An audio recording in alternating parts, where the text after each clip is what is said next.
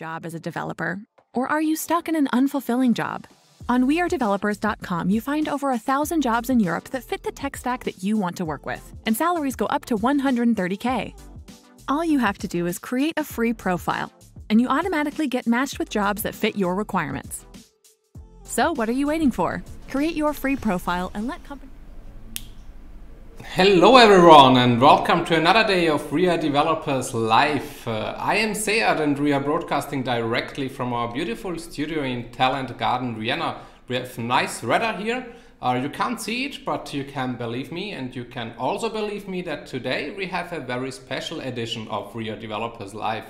We will talk about quantum computing, about the impact of hackathons on society, and we will start the day off with a morning show discussing some really crazy and cool topics with our friends from IBM. We will come back to that in a minute, but before we start, I want to drive your attention to the WeAreDevelopers World Congress. And yes, you heard it right, the WeAreDevelopers World Congress is coming back to you this year with an online edition. It takes place from June 28th to July 1st. And we have a really cool speaker lineup for you. So we have none other than the inventor of the World Wide Web, Sir Tim Berners-Lee. We have Jeff Atwood, aka Coding Horror, the co-founder of Stack Overflow. We have John and Brenda Romero joining us, the legends from the gaming industry. And we have Miško Hevery, who is the creator of Angular and AngularJS. He's also confirmed together with many others. So make sure to get your early bird tickets now and mark the date in your calendar. June 28th to July 1st, a 4-day online conference, WeAreDevelopers World Congress. So, and with that said, for today, as always, please, very important, comply with our code of conduct. It means that we need to be nice to each other, treat everyone with respect. Here's a short video for explanation.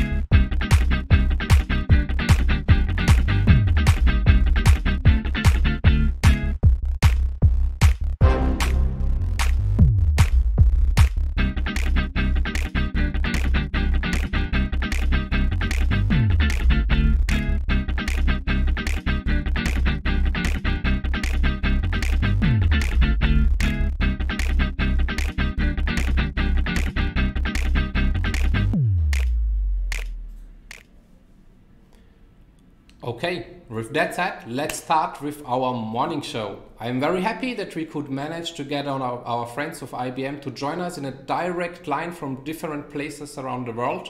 I'm happy to say welcome to Sebastian, who will help me navigate through this day. We will talk about a lot of different topics, but let's get Sebastian on stage first. So, Sebastian, hi, how are you?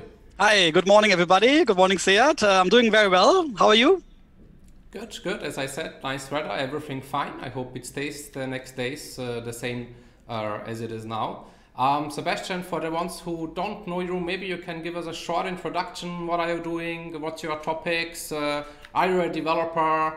What did you do in life? And so on and so on.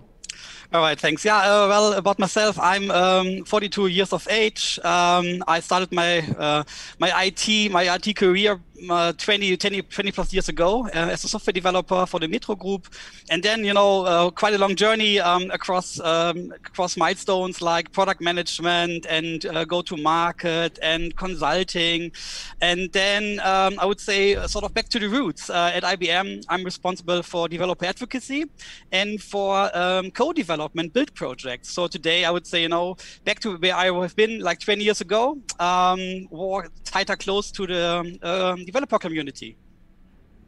Okay, thanks, Sebastian. Before we maybe talk a bit about the topic of developer advocacy and the importance of it, can you tell us what we are going to see and who we are going to meet today and what topics will we address? Yeah, definitely. So for today, we really prepared, I would say, sort of a speed dating across multiple IBM areas. So we're going to, of course, look into the developer community and what we do for the community. So we're going to have Niklas explaining to us what developer advocacy means, what co-development means, sort of the, we call it the hybrid cloud build projects, because as you might know, we emphasize very strong on hybrid cloud, multi-cloud, and data and AI.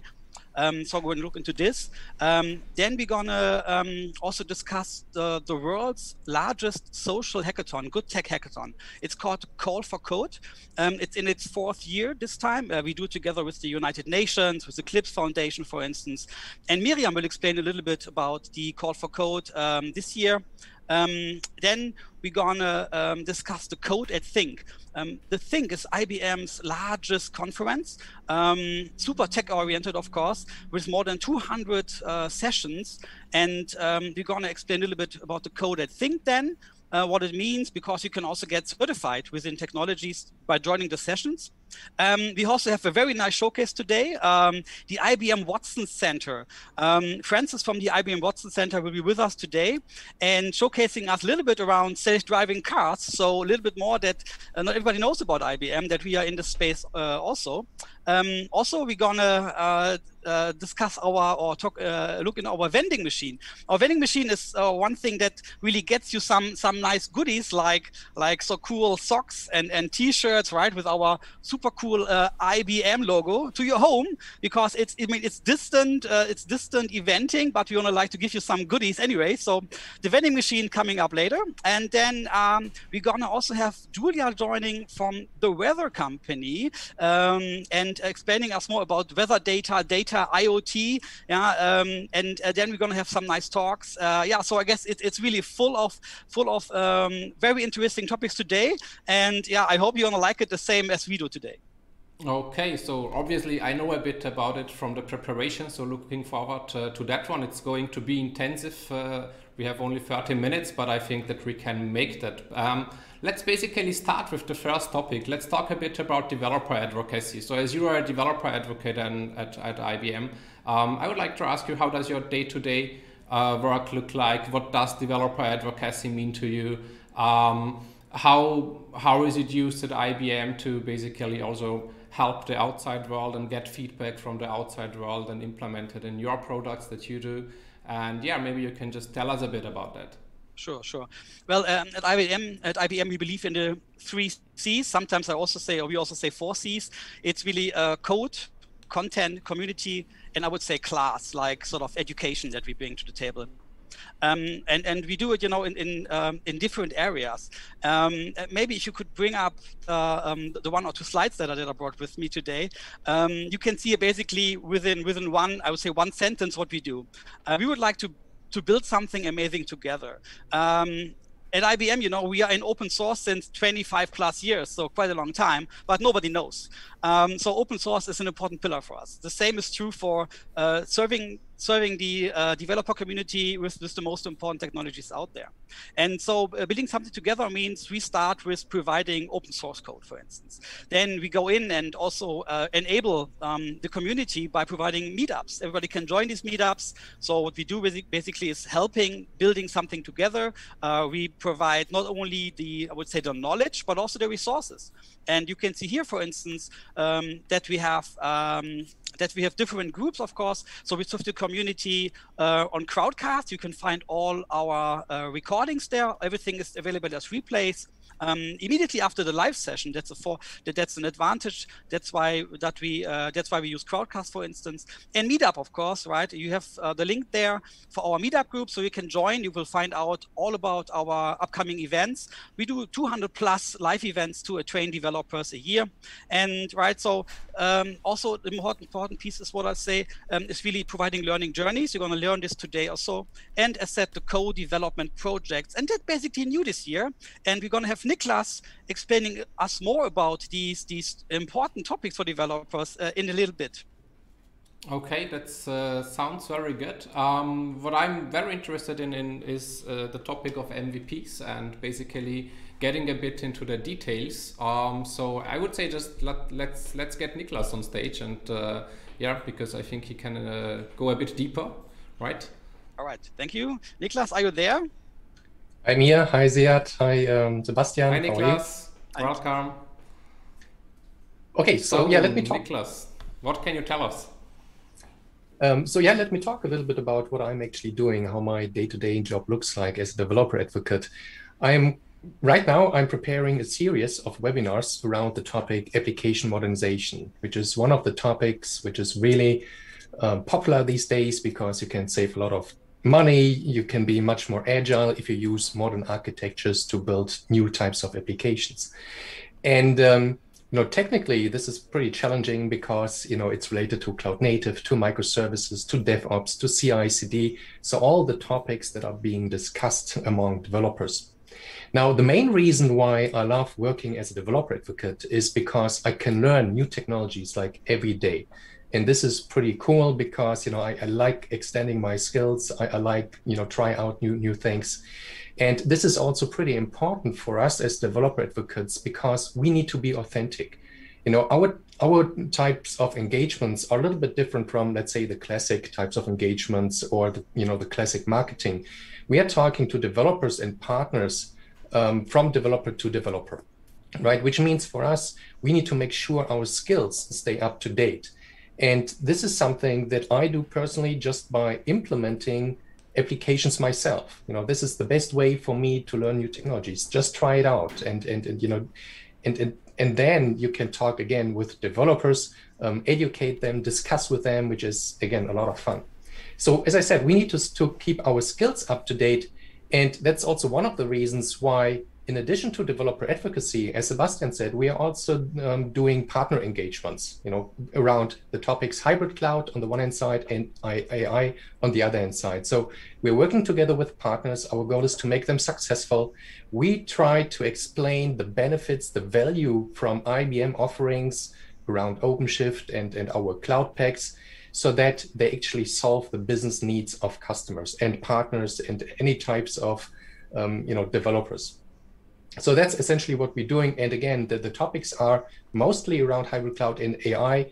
OpenShift is the core center of everything we are doing. Even the new IBM offerings are all based on OpenShift.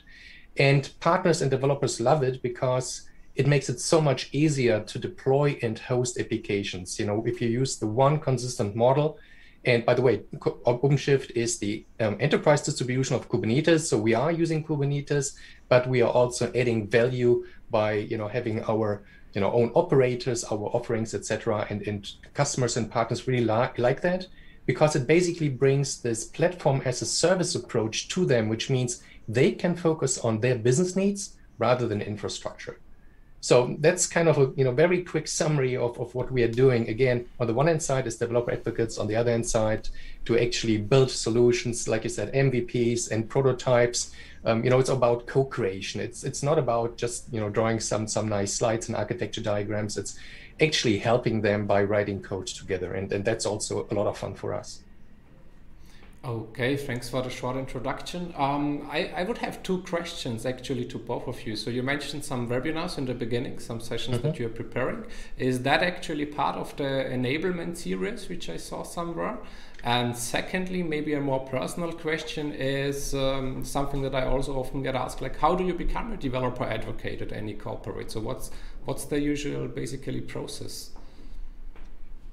So the first answer is simple. The answer is, in the easiest case, just Google for IBM Developer Meetup Berlin, and then you will see a list of all of our meetups and webinars, or use the Crowdcast URL that you just saw on Sebastian's slide. That's another alternative.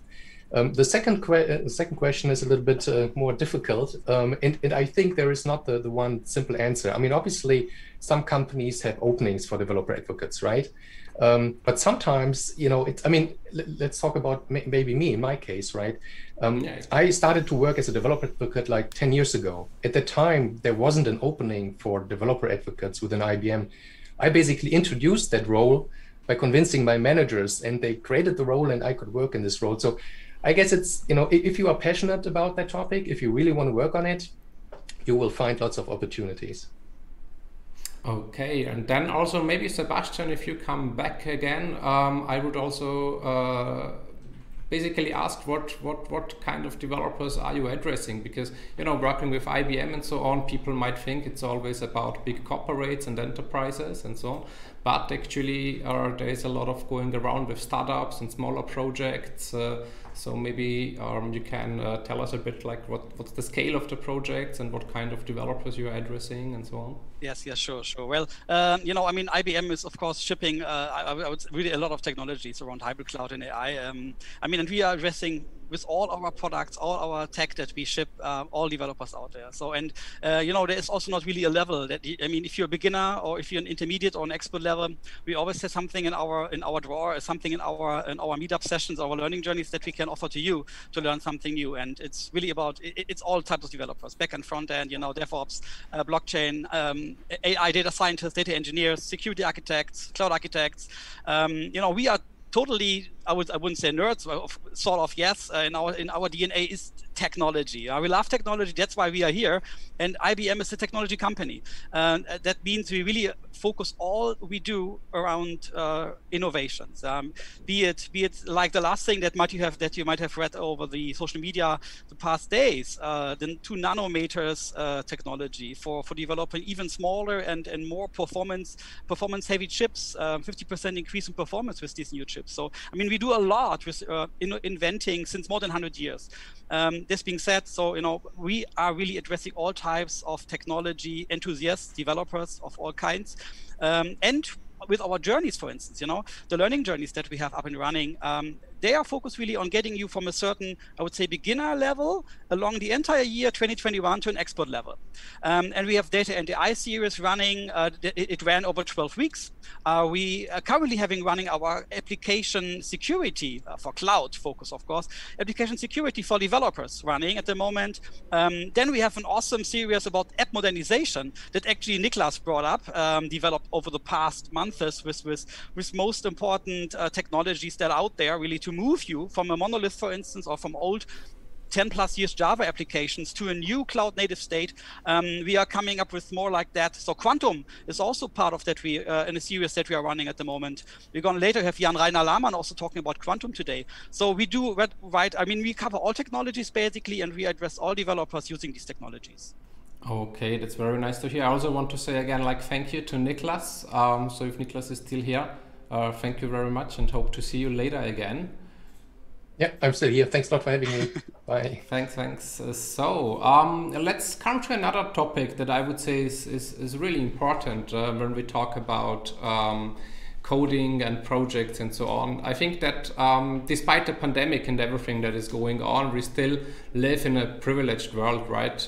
Especially in our cases. And I think it's very important to also talk a bit about responsible computing, to give also something back to the community, especially if you're working in larger corporates or as a developer anywhere, because we have also the possibilities to help not only financially, but also with the things that we do, and also talking about let's say ethics and so on. So I saw there is something going around also at IBM, and you have one very nice person who is addressing this topic, Miriam.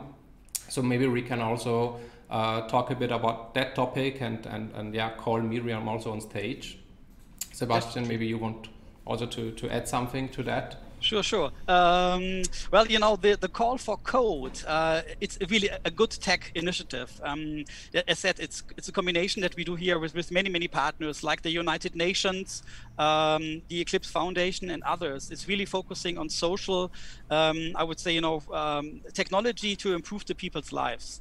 And it's in its 4th year. And this year we are addressing things like zero hunger with technology, how to fight water pollution. And we're going to have Miriam explaining more details in a little bit. But, just last year we had almost 500,000 developers, almost 400,000 plus developers joining. That's a lot. Yeah, that's really a lot. And, it's a worldwide thing. So, and, it's cross geos, and we also have certain geo winners. So what we do is then, the winner gets $200,000, and we're going to continue to finish the product and bring this hackathon thing that someone did to life. You know, that's also a big difference from this hackathon to others. This Good Tech Hackathon that we do here is really, that's not only it's then at the end for the bin, but what you code, what you develop together, with enjoying teams in you know, diverse and totally diverse teams worldwide that you can just join and develop together. We bring this to life and ship it to communities where it's needed. And last year we did something about COVID, for instance, how to fight COVID with technology. And this year, Miriam can explain us a bit better what we're gonna what challenges we have. Let's get Miriam on stage. Yeah, hi, thank you for having me.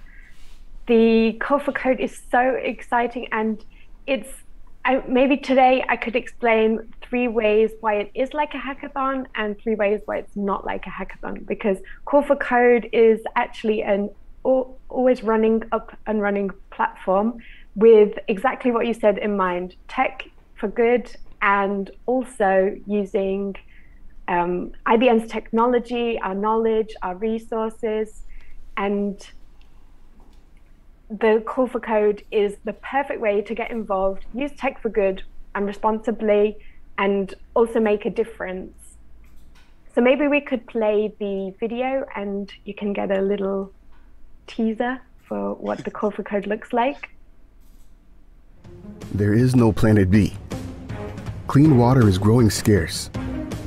Food production is wasteful. Resources are less sustainable. Not a single one of us can escape climate change. Not a single one of us can fix it. But working together, our ideas get bolder. Our solutions are stronger. Our impact is bigger. This is the Call for Code Global Challenge. Join a community of 400,000 developers and innovators. Build your skills on open source technology and fight the effects of climate change. You could win $200,000 and have your solution deployed to communities in need by IBM, the Linux Foundation, and a global network of partners. There's only one planet Earth, but countless ways to help save it. Together, we can answer the call.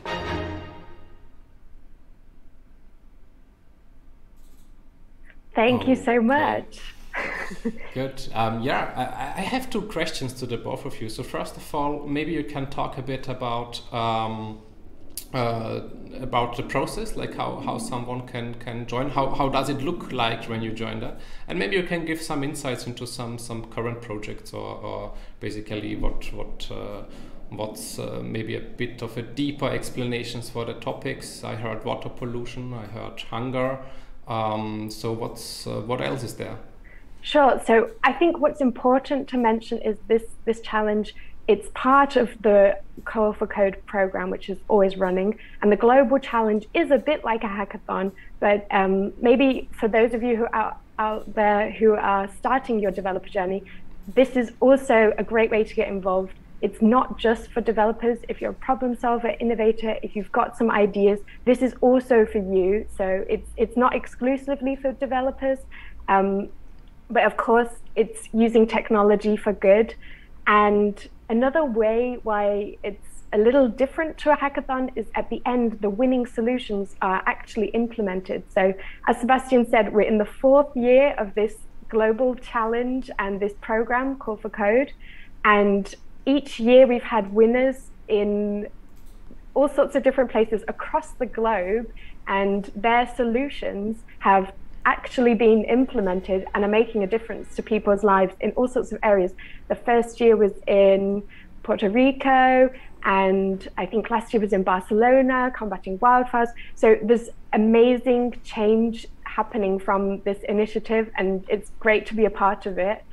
And to your question, so yes, we're open to all sorts of people getting involved, not just developers. We also have a specific challenge just for students, and the prize, you saw it in the video, Sebastian already mentioned it. So yeah, the challenge is to use our tech to make a difference, to answer the big problems that are facing our world.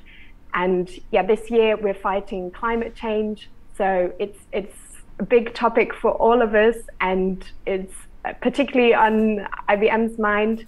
So this is, climate change, and there's 3 categories: zero hunger, clean water and sanitation, and responsible production and green consumption. So if you've got an idea, you can go to the Call for Code website on developer.ibm.com/call-for-code. You can see it on the screen.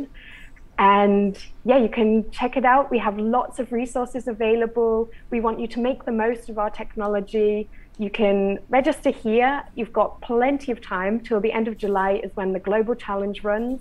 So we're looking forward to seeing your ideas and what change we can make together with technology.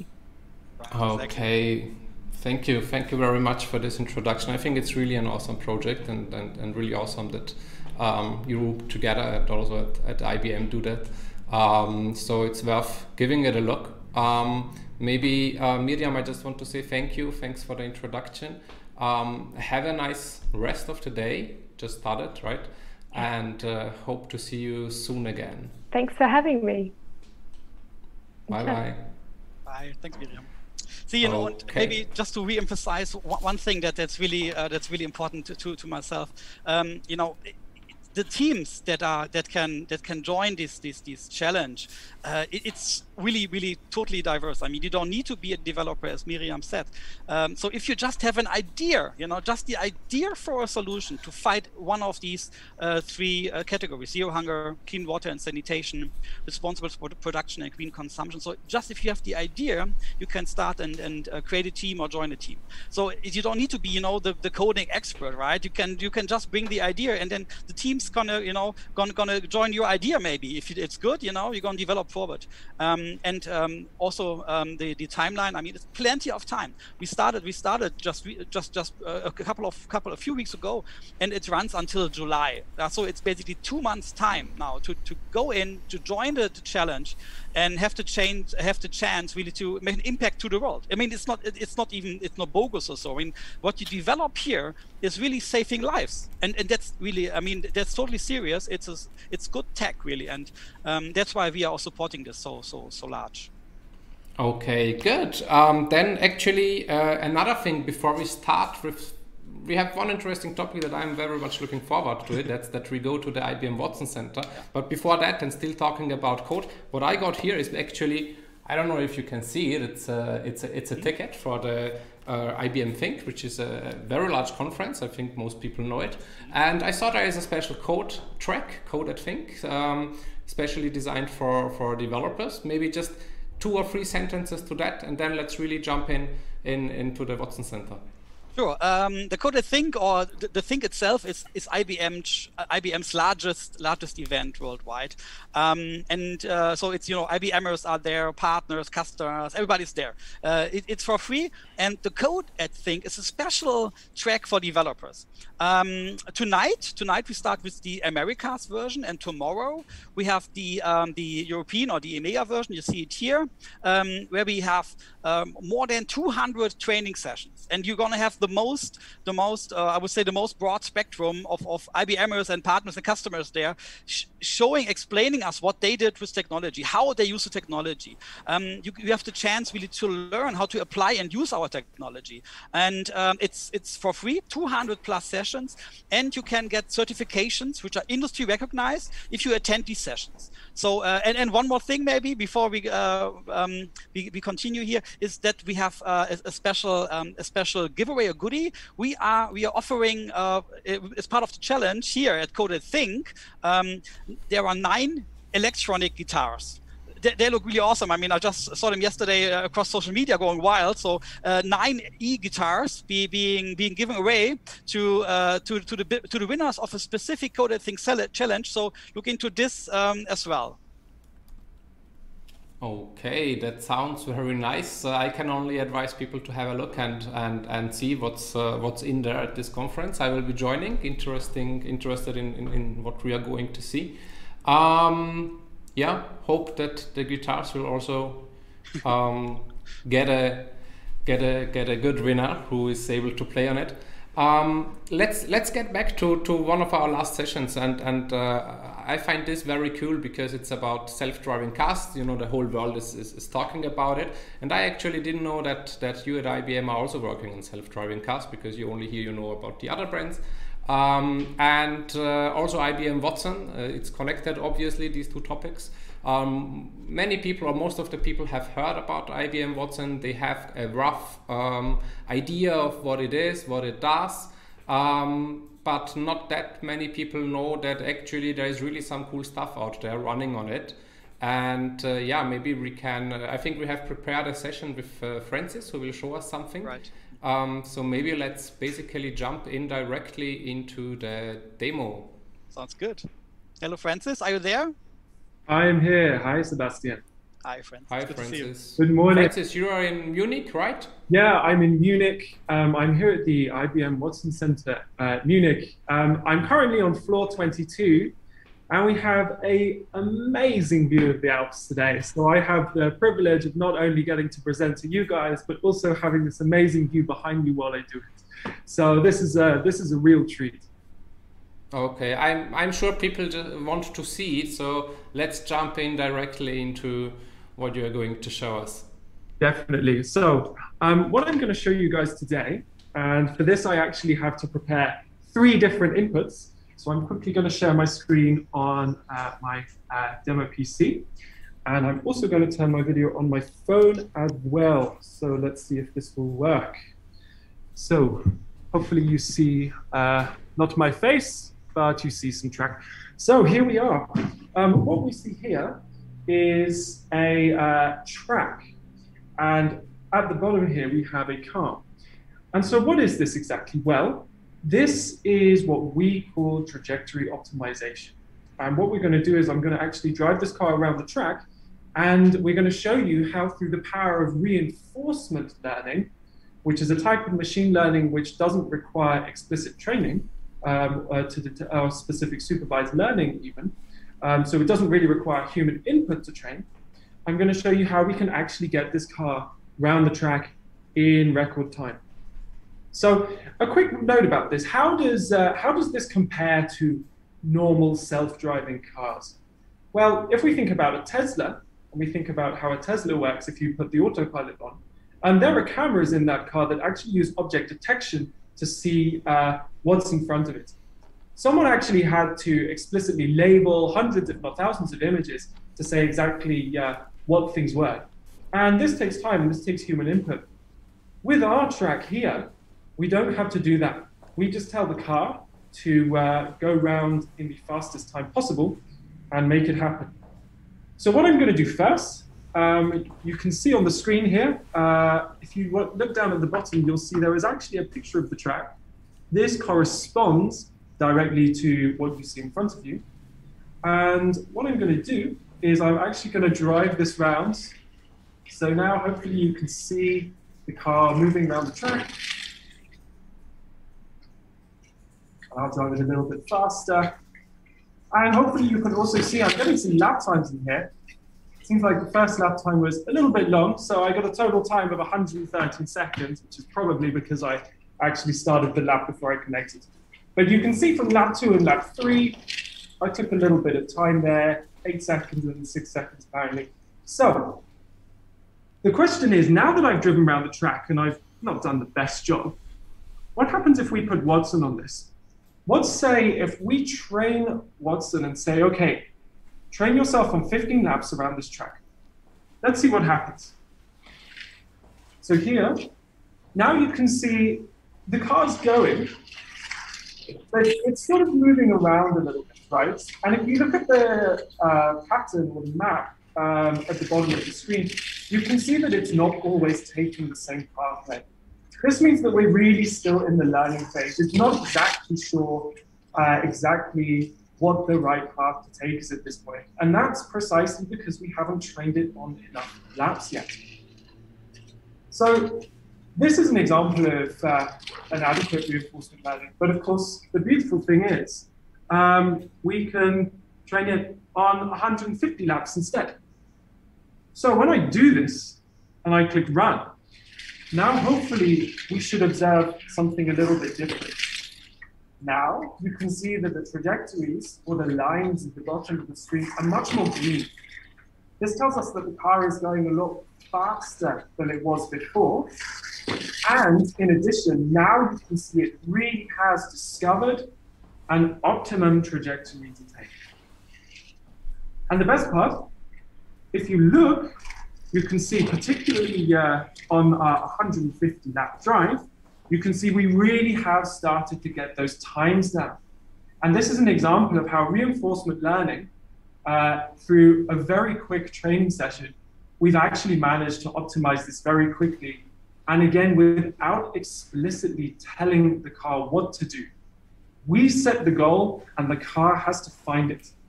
So we really actually did implement this. This demo here is actually just a small representation of what IBM actually did. We actually worked with an automotive manufacturer to create a self-driving car, and we have driven it around the track in Hungary. And in fact, one of our data scientists who worked on this actually was sitting in the back of the car while no one was in the front. And he watched as the steering wheel turned itself, and he said it was quite an experience. So that's a little introduction to some of the stuff we've been doing at IBM. I hope this was interesting for you, and I would like to now hand it back to Sebastian. That's so awesome. Francis, thank you so much. Amazing. I love it. You know, what I want, I'm not in AI so much, you know, so I wonder, you know, why and how? I mean, you know, can you explain maybe a little bit more details for the ones that have no clue about data and AI? How does it work? So there's various different types of artificial intelligence. Here, we're specifically talking about reinforcement learning. So this is, as I mentioned, this is a type of unsupervised learning. In this case, what we essentially do at a high level is we set a goal. When we train the model, what we do is we say the goal is to reduce the time taken to get around the track as much as possible. And in the beginning, the car will have to simulate random movements, you know, left, right, go fast, go slow. And through a case of trial and error, it will discover which sets of movements actually help achieve the goal of reducing the time taken to get around the track. So for example, if the car is going slowly, it might not get the same reward from the training, where it would actually get a penalty, versus if it went faster, it would get a reward. And so that is in essence what we're doing here with this reinforcement learning. See, thank you so much. I mean, you know, I guess that's part of all neural networks, right? I mean, having this reward system in place, right? Okay, got it. Yeah, thank you. Cool stuff. Wow, that's really cool. It's like Lewis Hamilton driving around, right? Or Max Verstappen, however you like it. Yeah, I find it interesting that actually a couple of minutes before we started the event, when we joined in our Zoom sessions and so on, we just realized that Niklas, basically the developer advocate that we met a couple of minutes ago, has written some code for it a couple of years ago as well. So that's also, yeah, very, very nice story here. Right. And, you know, and maybe just to say a little bit about the Watson centers. I mean, you know, we have these Watson centers, I would say the centers of innovation, of invention, and also our labs spread around the globe, right? So, and there is really where sort of all the magic happens. And, you know, there's so much development going on that I would also say in this new fresh IBM that the people don't know, right? I mean, you see that when we are here together and explaining what we do, and when we talk about open source and developer advocacy and self-driving cars and things like that. And later we're going to talk look into the other things like the weather data that Julia presents, and also then quantum later and other things. I mean, you know, IBM is set around for more than 100 years, and you know, it really reinvented. We are reinventing ourselves basically every day, every week. Yeah, changes in our DNA, I would say. Yeah, I mean, to be honest, like let's speak it out. So many people are thinking IBM is still a dinosaur, right? Looking into some stuff that you're doing, I can basically just say no, it's definitely not. So it's super cool projects, and I would just say let's get another example of IBM Watson, for example. This vending machine, it's basically sounds very simple, and someone wouldn't say that Watson service is behind that, but it's very cool. So maybe we can get a look into that too and win something. Yeah, definitely. The vending machine is something that we brought up a few quarters or so ago. Last year, we started it basically. The vending machine, was born out of the idea that we are in this home office situation, and we cannot really go to the conferences like in the past at the moment. Yeah, so hybrid events take place, but most of them really online. And we thought, well, why don't we bring some giveaways, some swag, some goodies to the people who attend these online conferences. That's why we have the vending machine. It's at the moment it's virtual, so you can open it in the browser, and you go to a certain web page, and then you're gonna get the sort of the details how you can win or how you can get the code that you need for the vending machine. And it's like it's like a soft drinks or like a snacks machine where you would sort of enter a coin, and you put the coin in the machine, and then the machine gets you a snack or a soft drink. This now gets you t-shirts and socks in super colorful flavors, and to get the code that you have to enter here, you need to deploy a chatbot. So it's really a low-code thing. It takes you like 5 to 10 minutes maybe. So you learn how to deploy your first own chatbot. If you did it, then you're even faster maybe. Yeah. So you go to the IBM public cloud, you deploy the chatbot, you get a code, you enter the code here, and then we're going to send you, sort of these maybe socks with this little bee, or there are different t-shirts. I mean, I got the blue ones here, but of course, you get others as well, little so you get even other colors, and I like them. I mean, it also shows our new fresh approach, I hope, with this new nice logo, and we have already got some amazing compliments for the vending machine. People use it a lot, so I can just ask you, go there, try it out. It's really easy. Yeah, I have a couple of spare minutes in the afternoon, so I will try to get some of these socks. We are slowly coming to an end. We are a bit over time already, but what would be a morning show without talking about the weather? So let's also talk about the weather a bit. So what have you prepared here? We got Julia from the weather company explaining us more what the weather company brings to the table when it comes to data and how weather data is used nowadays. And of course, weather data is important piece of IoT of other for agriculture. When really do the farmers have to can consider rain is coming, about water pollution, about all these things that are really impacting our people's lives. So weather is everywhere. All the time, and by saying this, why don't we get over to Julia getting us the details? Yes, Hi. Let's welcome Julia. Hi. Yes, thank you for having me. Well, honestly, the first thing that came to mind to me today was when Francis was presenting the self-driving cars. That's something we're working with, because what's really important for self-driving cars and safety issues is what is the road surface friction. And that friction very much depends on the weather, but also what kind of concrete it is. And but that kind of concrete, that is something that's very static. The weather is not. So we use a lot of different variables here, ponding, fog, ice, snow, and we work with automotive companies that implement this kind of data into the models they're building for these cars. So it's not just, where do you need to steer, but also should you slow down because there is a chance of aquaplaning. And as Sebastian just said, I work with plenty of companies globally that do smart irrigation with weather data, that don't just look at weather data, but also geospatial data. What is soil moisture looking like? Do we actually need to irrigate even if it's not raining? In order to, optimize water consumption, because we know that in agriculture, water consumption is an issue. And there are a lot of IoT technologies that are helping us to optimize this better today in order to save water as well.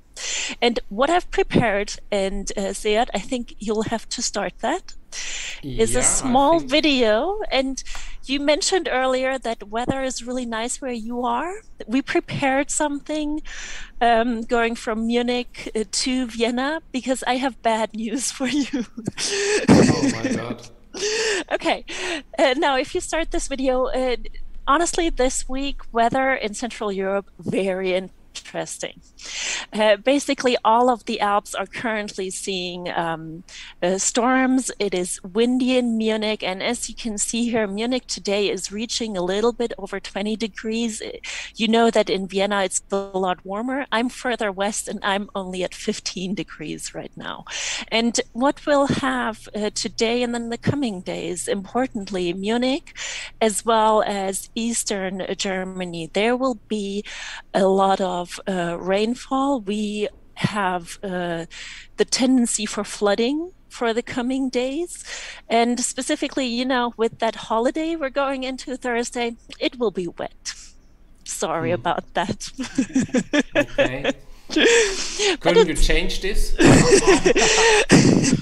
Well, that is an interesting one. And, you know, the weather for Munich here for the next few days, you can see it's going to be a little colder even than it was today and what we've seen over the weekend. And when we take a look at Vienna, it's a little bit warmer, but still rainy for the coming days. And that's something, you know, in weather, atmospheric science, there are a couple of things that have traditionally been done to change the weather, which basically only is infusing clouds with silver iodine, and so they will rain somewhere else. But that's something with this kind of weather that's kind of tough, and it's also ecologically not the best idea to do.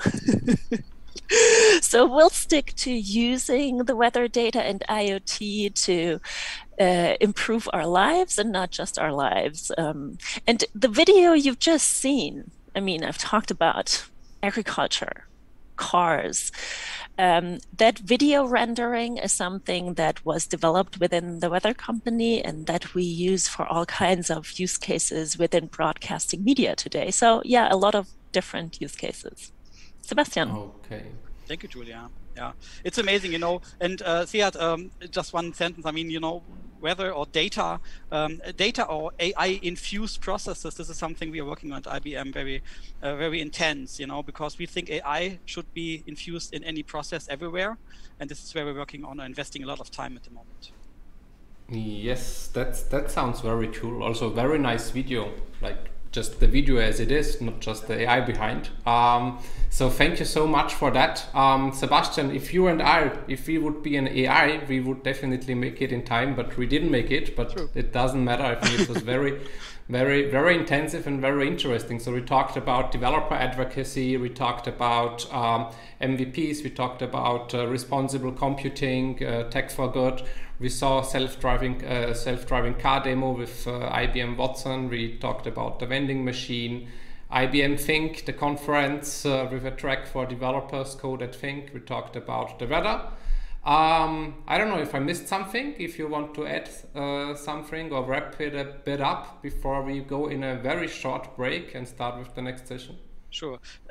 First, let me say thank you, Seat and team. You know, was really fun to be here in these early morning hours.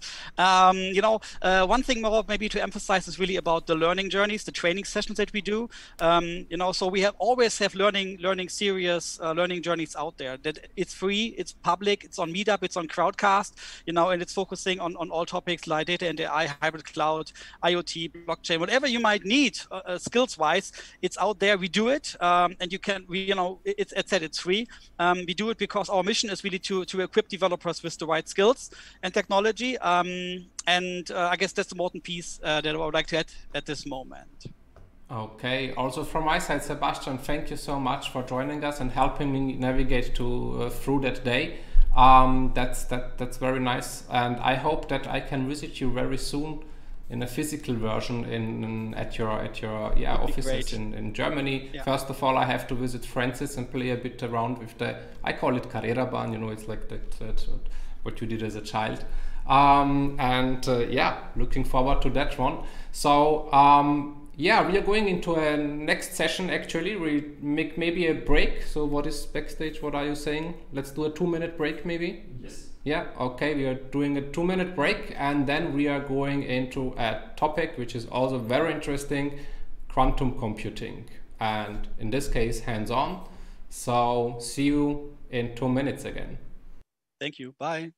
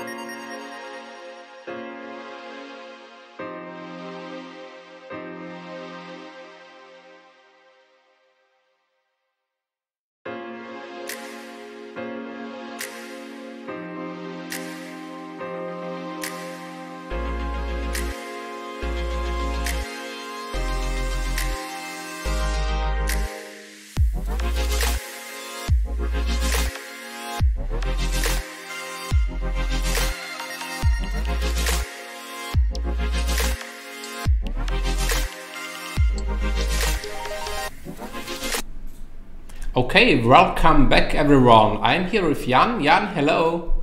Hi, Seat. Hi, where are you joining us from? Actually, I'm in Karlsruhe, in the southwest of Germany. The weather is not so nice over here. Ah, okay. Yeah, we saw it in the weather forecast. It will be even more wet. So, yeah, right. What should you do? But let's talk about a very interesting topic. So you're a quantum computing expert. And as people saw from the title, we're going through a hands-on journey through quantum computing topics. Maybe can you give a bit of details up front? What can people expect from this session? Yes, absolutely. So we call it hands-on journey to quantum computing with IBM. And I think that fits very well that Future of Tech Day. And I will give a short introduction to quantum computing first. When was the idea born? What was the purpose? Briefly speaking about the IBM development roadmap. So that is not so much about the hardware development, but really a lot of consequences for software development. And then the fun part begins. So I will give a demo, what can be done hands-on. And everything that I show will be available to everybody here to do that afterwards in your own time. And then at the end, we will have a look at, so what can you do with quantum computing at home? Be surprised what we will see there. I mean, obviously you cannot build a real quantum computer at home, but you can do interesting things at home. We will see that at the end of this. Okay, looking forward to that one. Okay, so Jan, I will not take more of your time. The stage is yours.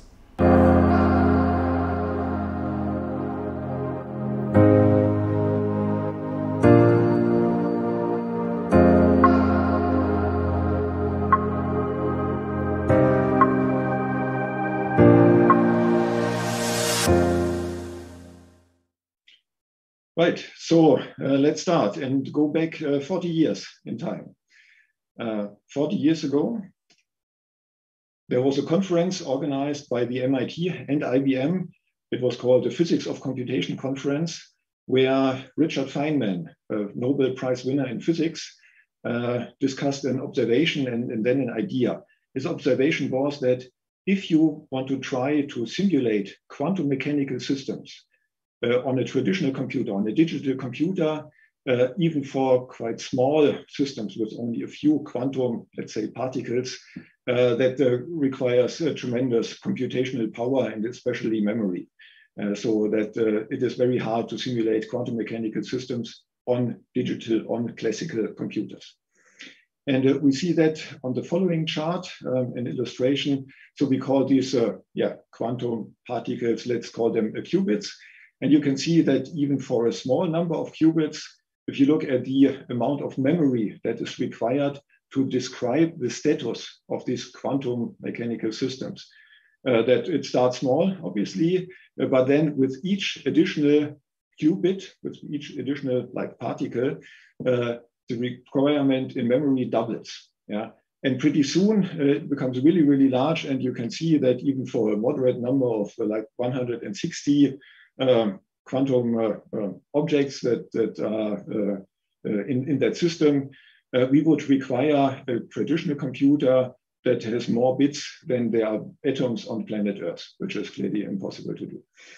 So this shows that there's a large kind of overhead. Yeah, if you want to simulate quantum mechanics with traditional digital computers.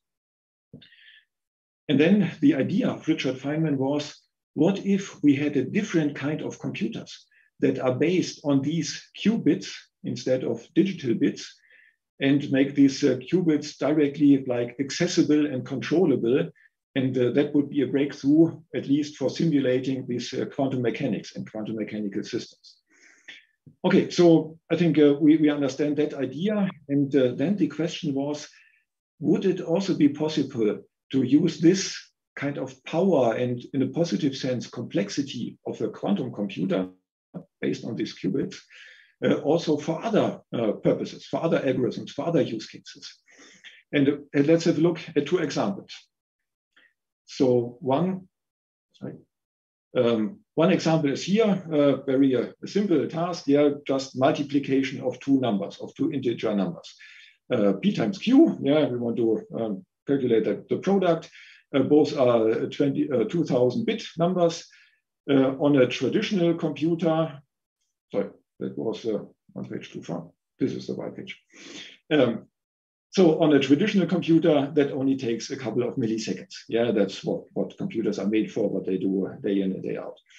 And on a quantum computer, there's an estimate, even if that quantum computer would be big enough, bigger than the quantum computers are today, it would still take 75 seconds on a quantum computer. So that is not good news. I mean, this would make you believe, okay, quantum computers take much longer, at least for these computations, than traditional computers. But now let's have a look at a very similar problem, the factorization of integer numbers. So if we have a large number, n, 2000-bit number, and want to calculate the prime factors of that number. And probably you are aware that this is a key part of the encryption on the internet of the RSA algorithm, for example. And on traditional computers, this factorization would take a couple of billion CPU years. You can have a cluster, and it's only maybe a couple of million years, but it takes very long. And that is the basic idea why we consider these kind of encryption as secure. And then around 15 years ago, Peter Shaw has developed or found an algorithm, Shaw's algorithm, which can do, once quantum computers are large enough, such a factorization in 8 hours. Yeah, and you can see that, clearly see that this is a breakthrough, and this really illustrates the power and the exponential speed up of quantum computers compared to traditional computers. But as we have seen with the problem before, the multiplication of numbers, quantum computers are only or have this exponential power only for very specific tasks and very specific algorithms and use cases. Okay, so let's have a look at a web search, and in Google there's this type ahead feature. And if you type quantum computers will, then it suggests how could this question go on. And the first 2 suggestions are quantum computers will never work or change everything. And I mean, that directly relates to what we have just seen. For some tasks like factorization, it's a breakthrough. And for other tasks, it provides no advantage over classical computing. Okay, let's have a look at this in a bit more detail. So for what problems, for what tasks are quantum computers, or are they expected to provide really more power than traditional computers? And as we can see here, these are different like problem classes. The white in the middle are problems that can be calculated very well or easily on traditional computers. Then, as we have seen, the simulating of quantum mechanics, that is something outside the capability, at least for a bit larger systems, outside the capability of traditional computers. The factoring, that takes very long on traditional computers, but works very well on quantum computers. And other application areas are chemistry, material science, which is very close to the original idea of Feynman, simulating quantum mechanical systems, but also for machine learning and optimization. Quantum computers or algorithms are known that run on quantum computers that provide an advantage over classical compute. So now let's have a look at what that means for developer and for the developer ecosystem. Actually, we see 3 kinds of developers that are relevant in this quantum area. First, let's look from right to left. We have the kernel developers. That is not an operating system kernel, what we mean here, but these are developers who work very close to the quantum hardware. And later we will see the operations that can be done on these quantum bits. These are called quantum gates. They are similar to traditional logic operations like AND, OR, and NOT, and so on. The kernel developers kind of design their own gates, their own operations, and optimize that on that specific quantum hardware. And for that, they use something called pulse level access. The qubits on our systems, they are controlled with microwave pulses, and it is possible to design your own optimized pulses. So that's what the kernel developers do. Then we have the algorithm developers. They develop and implement algorithms like the Shaw algorithms, but probably others which are more relevant for other use cases, and develop like building blocks on that level of algorithms or parts of algorithms. Then we have the model developers who kind of package the algorithms in a form that they are then easily usable and accessible to application developers, to industry experts who really want to solve a practical, relevant problem. And now on the next chart, we see the idea, we call that frictionless development, which shows that the classical developers, so the application developers who implement use cases, they have a certain environment, a language that they use, and so on, and that should not change. So we want to make the quantum algorithms and the quantum computers be available or become available in a form that the application developers can use their existing environment, the existing languages, the existing libraries, and then the code just gets executed on a quantum computer, maybe a bit similar to what we see nowadays with graphics units. So some code in machine learning gets executed on a GPU instead of a CPU. And maybe in future, we will have something like a QPU, a quantum processing unit, which accelerates specific algorithms or parts of algorithms. Now bringing that together, let's have a look at the development roadmap. There's a lot to say about this. I will only touch some of these aspects. On the lower side, on the lower hand, you see the hardware development. Currently, we have a system with 65 qubits, 65 such quantum bits. Later this year, we will go to 127 qubits, and in 2 years, in 23, to more than 1,000 qubits. Now, the pure number of qubits is not everything that counts. Yeah? It is important, but also the quality of the qubits, which is influenced by noise and other errors, is very important and is a key to really leveraging the real potential of quantum computers. Yeah. So that is not indicated here in that chart, but very important. And then in the layers above that, we see these different kinds of developers. And for example, later this year, we will release something called Qiskit Runtime, which is a much closer integration between the quantum part and the classical control. And actually, we expect a speed up of 100 times for the execution of quantum circuits. So these are quantum algorithms or quantum code compared to what we have today. And then next year, we see the dynamic circuits that will increase or improve the kind of algorithmic complexity, the kinds of algorithms that can be implemented on the quantum hardware. And actually today in such a quantum circuit, there is no branching. There's no if then else within a single quantum circuit.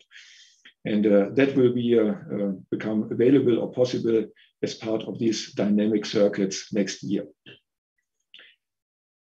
Okay, so I think that's it about the roadmap. Now the fun part and the exciting part, hands-on. As mentioned, I will make a demo. I will show all the things, and everything of this is available to you to do that at your own pace afterwards. And I will also show you where you find that. And that includes access to the real quantum computers and also to simulators, but specifically to real quantum computers on the IBM cloud. Okay, so let's open a web browser. And actually, we start with the page of this talk. And now, if you do a web search with the title of this talk, so hands-on journey to quantum computing with IBM, then you will find obviously this session here, but also an article on Medium, on medium.com, which has the same title, Hands-on Journey to Quantum Computing with IBM. And that actually lists the things that we will do now, or that I will demo now. So actually this is kind of the handout and includes all of the URLs that you can dive into later. Okay, so first thing that is described here is a quantum coin game. Actually, that works with a single qubit, so only one of these qubits, and it illustrates two fundamental concepts of quantum computing, which are called superposition and interference. Maybe you have heard about superposition.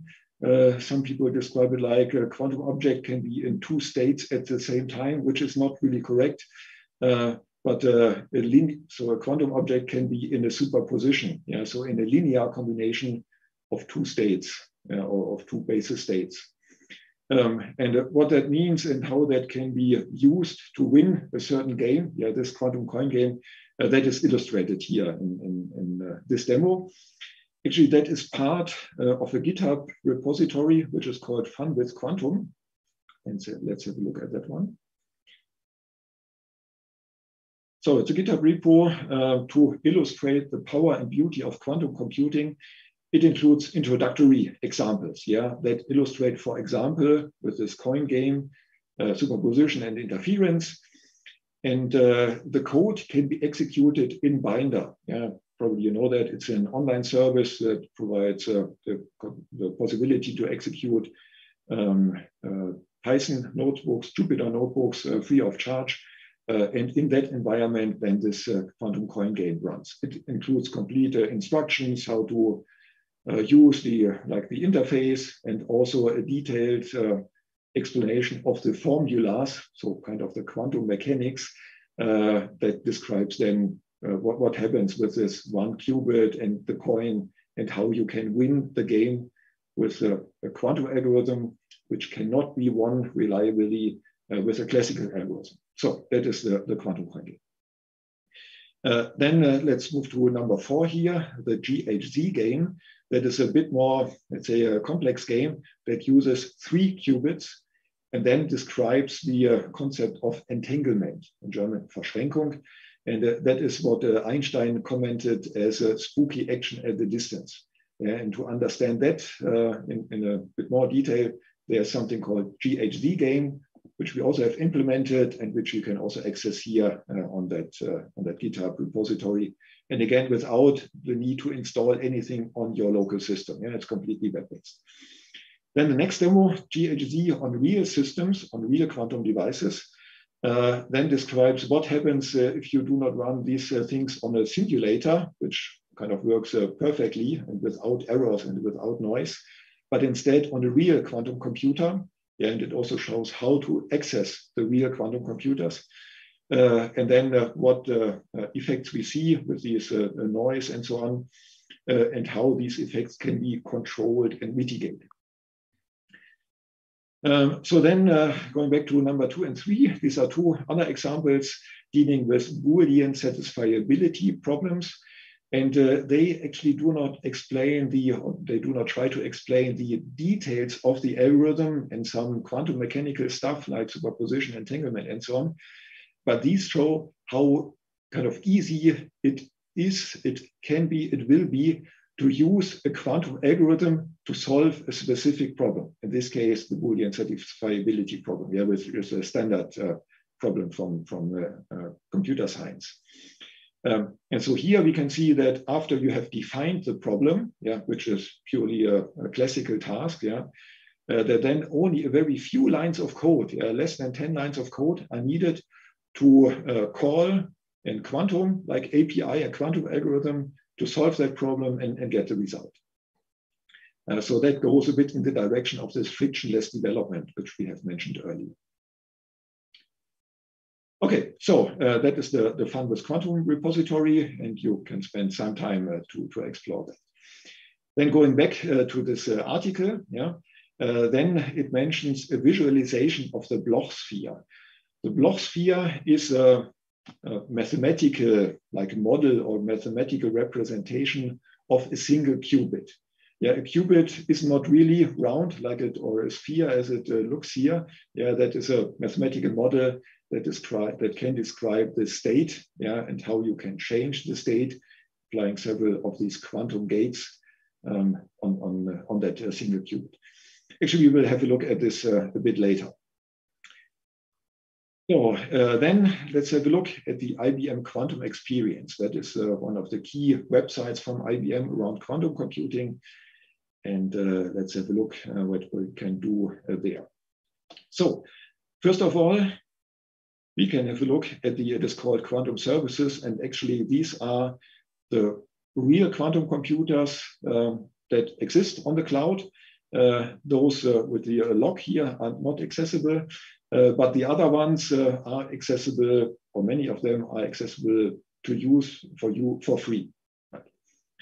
And now if we have a look at one of these systems, we see some details so this is a 5-qubit system, and we can also see very detailed data of these noise and error, yeah, which this quantum computer gets affected by. And we can see that for these 5 qubits, yeah, they have this kind of linear topology here, that they do not have the same quality and error rates. And in this case, for example, if you have an algorithm that only needs 3 qubits, yeah, then you could use the qubits number 0, 1, and 2, but these have higher error rates than if you would use the qubits number 2, 3, and 4. Yeah, so you can kind of manually select which qubits and select the best ones, yeah, you want to use for your algorithms and for your computations. Okay, so next thing is the quantum composer. That is and let's start a new file here. That is a graphical interface that lets you create quantum circuits, so kind of quantum programs or quantum algorithms. And if we start, so let's remove 2 of these qubits, so we only have a single qubit, and then we use this H gate, yeah, it's a Hadamard gate, and actually this creates this superposition, yeah, so that this qubit is in a linear combination of 2 of the basis states. And that is indicated here below, that if we would do a measurement of that qubit, then we would have a statistical probability, yeah, of 50% to find that in state 0 and 50% to find it in state 1. Now, doing it a bit more complex and interesting, we apply what is called a C0 gate, and this creates entanglement, yeah, Verschränkung, between these 2 qubits. And actually that means if we kind of look at or measure one of these 2 qubits, then it is purely probabilistic, yeah, if we find the qubits in state 0 or in state 1, and that is true for each of the 2 qubits. But now if we look at both qubits, yeah, then we can be sure that both are always in the same state. Yeah, both are both are measured in the same state. Both will be measured either both as 0 or both at 1. Okay, so that needs a bit more explanation about the theory of quantum computing. Yeah, so I'm aware that this is not fully transparent with this short explanation. And now I have added a 3rd qubit, another gate here, and now we have created one of the famous quantum states. It is called a GHZ state, which now has 3 qubits, who are then also all 3 measured with the same result always. Okay, then we can add measurements. Right, and then now it gets interesting, really execute this circuit that we have just built. First on a simulator. These are some down here. So the cousin simulator, we can use that one. Run it on the simulator. And in a few seconds, we will see the result, or we can see the result. Now we can also do that on a real quantum computer. Now let's have a look here. Maybe this one, the queue. So the jobs that other people have submitted, there are only 4 here. So that is not too long. It will take a couple of minutes before we see the result. So let's submit this job to the Essence system. And then over here, we can see that on the simulator, the job has already completed. And we can see the result as expected. Yeah. And then in a couple of minutes, we could also see the result. It's running already. We can, oh, it's finished already. So that was really quick. I did not expect that. So now we can see the result on the Essence system. And you see that there's a slight difference to what we have seen before on that ideal simulator. So we see also here with the 0, 0, 0 and 1, 1, 1 that it has the highest probability. But there's also some noise effect so that we measure also some other measurement results, which is part of that noise that we have mentioned earlier. Okay, so that was the quantum composer, the graphical interface. And on the right-hand side, you can already see some code. And actually, we can open what we have just created here in a programming language or environment, which is called Qiskit. That is the IBM quantum computing software framework. It's completely open source. And now this gets automatically translated to Qiskit code and another online environment which lets you run Jupyter notebooks is opened and available for use. So we can execute that.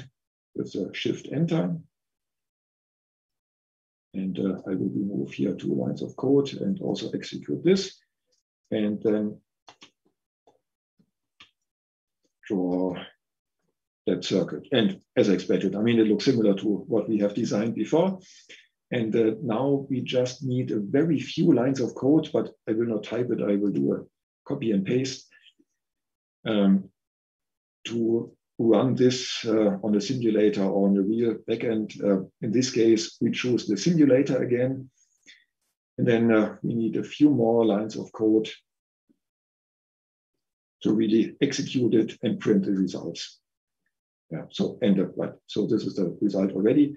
And we could also, instead of the simulator, choose a real backend, as we have seen before, the Athens system or one of the others. And then after a couple of minutes, we see the result of this program executing on a real device. Yeah.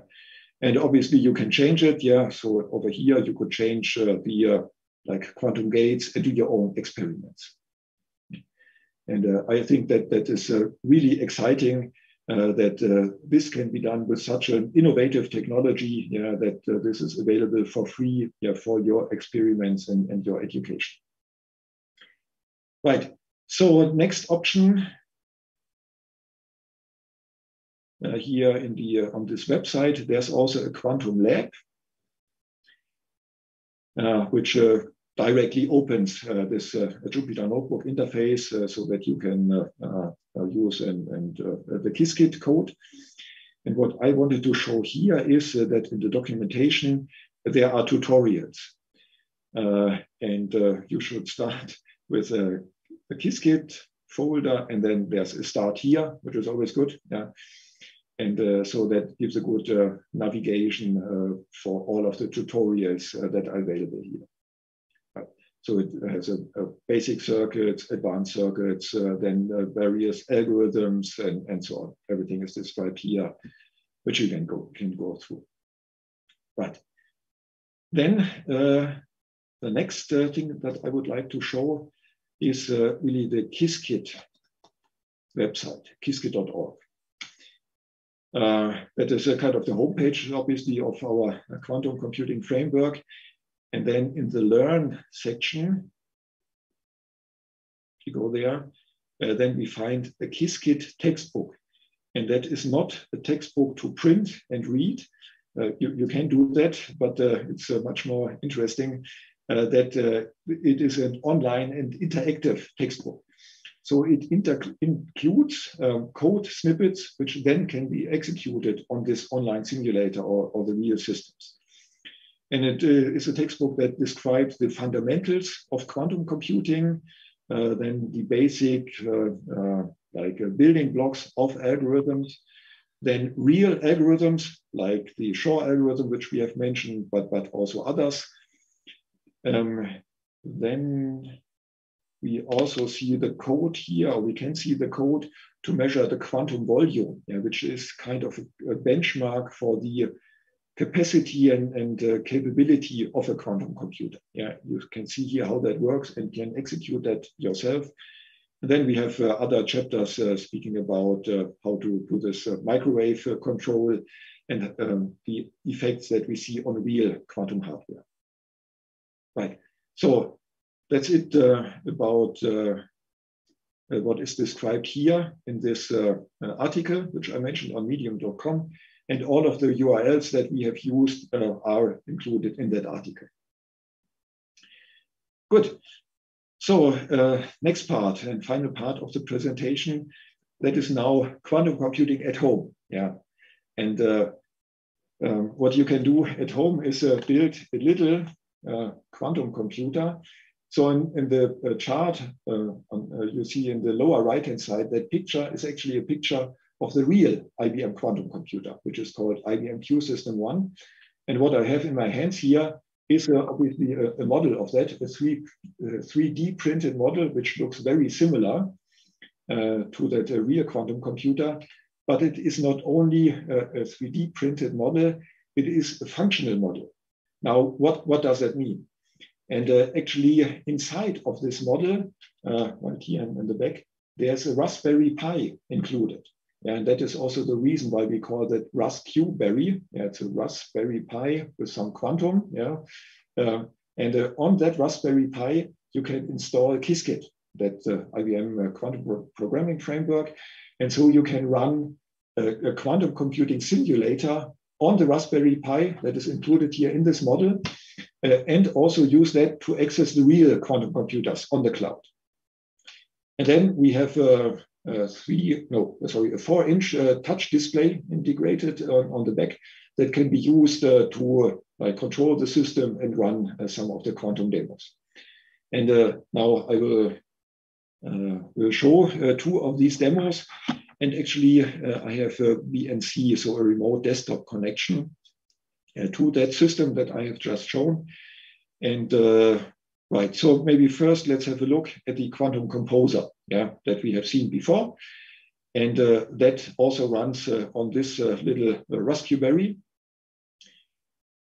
And so maybe the important thing to know is that the website, yeah, the Circuit Composer, that is a responsive website, but not really made for a 4-inch display.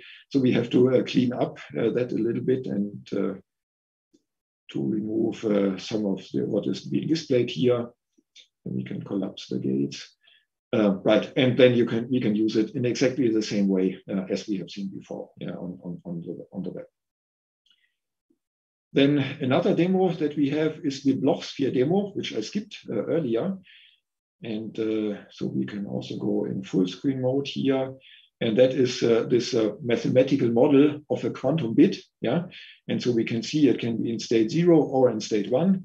And we can apply these gates. Yeah, for example, an X gate, which is similar to a NOT.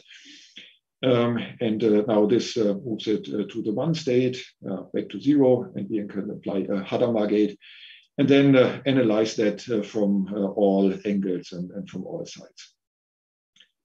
Okay, then the last demo that I would like to show is a demo that uses some LEDs that are integrated into this model. And so let's start that.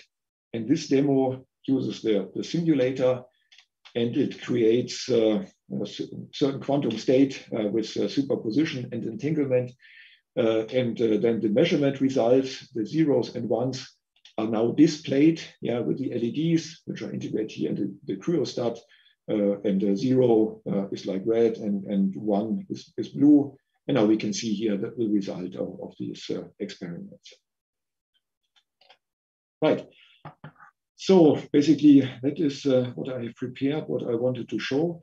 The installation of that Raspberry is quite simple. Yeah. So there are only 3 commands necessary to install the bootstrap script that then gives you a menu interface so that you can install Qiskit and all that stuff and the demos. So final page. 2 important URLs. One is the raspberry.org. That is the GitHub page for Raspberry, where you get all the information, also the STL files for the 3D printing of that model, the bill of material, everything. And then the URL for that article, which we have looked at. And again, if you just do a web search with the title Hands-on Journey to Quantum Computing with IBM, you will find that article on Medium. So, thanks a lot for your attention, and I hope I have shown some of the excitement and what you can really do hands-on with quantum computing today. Thank you, Jan. Yeah, that was really amazing. So, yeah, didn't know that basically you could do something from home as well. Thanks also for sharing the resources. Maybe we can get into a split screen, just asking backstage. Just a second.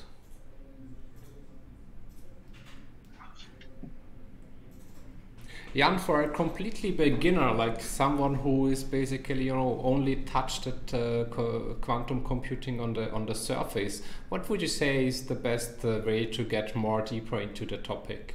Yeah. So actually, there are several meetup groups already existing or emerging. Yeah, and some of them from time to time, again, offer a kind of introduction session to quantum computing. So that is a good start. I mean, nowadays, because everything is virtual, yeah, just have a look at the meetup page, yeah, and look for an appropriate meetup. From time to time, we do one around Raspberry and also a longer version of this hands-on session. Yeah, so that was really, really quick today. I understand that. And then really the Qiskit textbook. Yeah, that is really good with all of the explanation, the basics, and you can go through that in your own pace, yeah, to understand that. And maybe a recommendation would be to form a small study group. Yeah, it always helps if you have a small group of people with whom you can learn together and discuss this sometimes really complicated topics. Okay, and another question also basically for beginners. Maybe you can play a bit with your imagination and give us some examples of what developers could actually do as let's call it projects, or some ideas, something easy to get started with. Yes. So, I mean, what I started last year with a small team was developing this Raspberry, and now we are developing new quantum demos. Yeah. So, I mean, that would be one suggestion. Yeah, join the Raspberry project, yeah, and add your own quantum computing demos to that one. And on the other hand, on that Qiskit website and as part of the Qiskit textbook, there are many tutorials and examples available, and you can use that and modify them to run then your own, small algorithms and for your own use cases. Yeah. So I think that that gives a lot of inspiration, yeah, for things that you can then do yourself and modify. Okay, so Jan, thank you very much. We are a bit short on time, so if anyone has additional questions, maybe you can again reshare your contact data, email address, or whatever you're comfortable with, Twitter handle. Yes, so we can share that. I'm not sure if I have that included here in the presentation, but if you do a web search and on LinkedIn, you will definitely find me and can connect with me. Yeah, that's a good way always. Okay, Jan, thank you so much and hope to see you again soon. Have a nice day. Nice greetings to Karlsruhe. Yeah, thanks a lot. Thanks for having me. Bye-bye. Okay. So we are going into the last session of today as we are short on time. We will actually jump directly into it. We will talk about, or we'll see an interesting discussion about hackathons and how they can help revolutionize our society and our world. Very interesting discussion with Bente Acking, who is the founder of the Hero Loop, and also with Stephanie, who is the developer relations lead at IBM. So let's have a look into that as well, and see you later for a short wrap-up. My name is Stephanie Knijpel, and besides leading the developer marketing and relations at IBM for Europe, Middle East and Africa, I'm also leading the Call for Code Challenge in Europe. And today I'm here with Bente Acking, founder of the Hero Loop and winner of the first Regional Call for Code Award in Europe. Before we start, have you heard about the Call for Code Challenge? Maybe it's good if I start with explaining you a little bit more about this hackathon. So it's a global challenge. It's created by the David Clark cause and joining forces with, for example, the Linux Foundation, the United Nations Human Rights Office, and IBM, as one of the founding partners, opens up its tools and software to 24 million developers around the world. And this yearly challenge is focused about building solutions to fight back about the most pressing issues of our time. So it won't be a surprise to you that the challenge for 2020 was focused around the COVID-19 pandemic. So looking at remote learning, crisis communication, and community building. And of course, we recognize that no one can solve these world problems all alone, and some solutions may be more suitable for specific regions. And given the overwhelming number of submissions from Europe, we've decided to launch a regional competition in addition to the global program. And before I start my chat with Bente, there's one more thing I wanted to tell you about this hackathon, because it's actually not just an ordinary hackathon.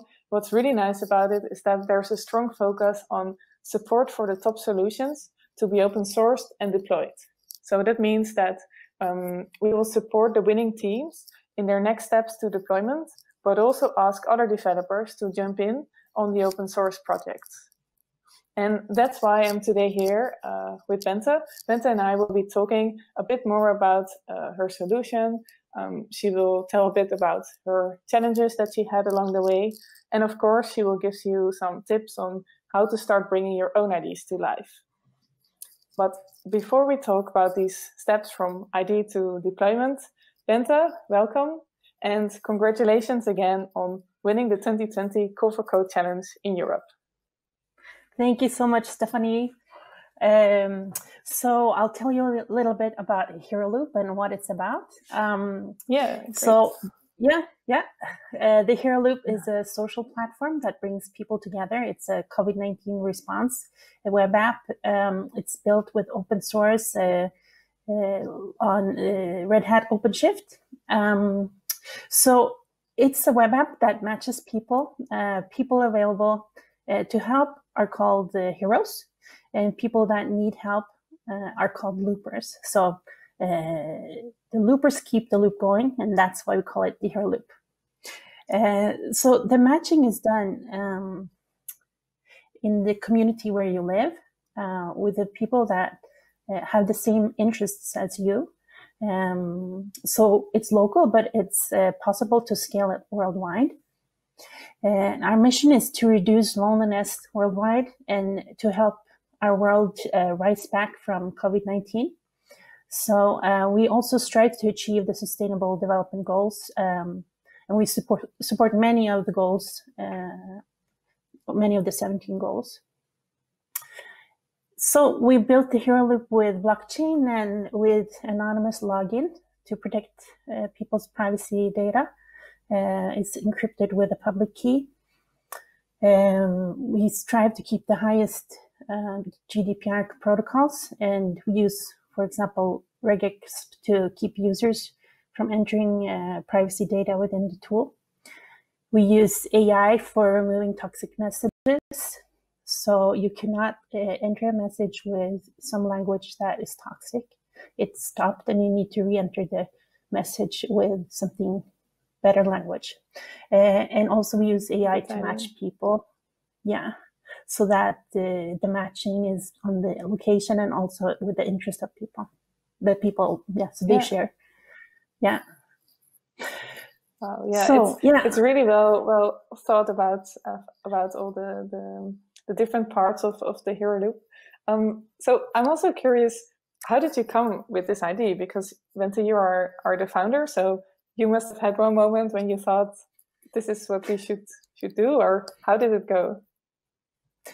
Yeah, so in March, we were all in despair. We saw COVID-19 spread across the world. We saw, people had to stay inside. We had to wash our hands. So I started to think, because, all the streets were empty everywhere on the news. The Italians sang from their balconies.